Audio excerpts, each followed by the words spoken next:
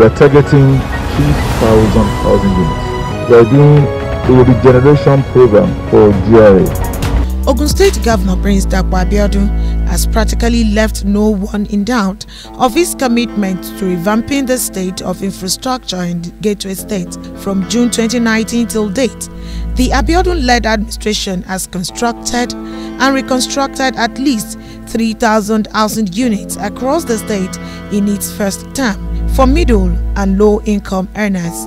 While Lagos State could afford to build skyscrapers, people will still rush it. We have land in abundance in Ogun State. It's one of our major stock. Join us on Monday, 2nd January 2023 between 7 and 7:30 p.m.